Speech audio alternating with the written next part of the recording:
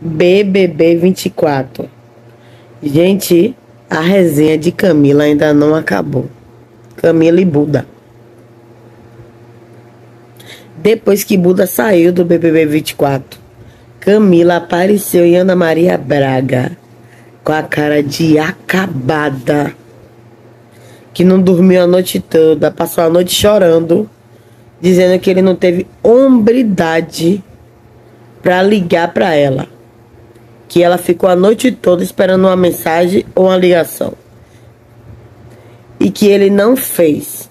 A mulher que ultimamente estava tão linda na internet, vou mostrar aí a vocês no vídeo, deslumbrante, aparece em rede nacional com a cara de acabada, se humilhando, dizia que era tão forte.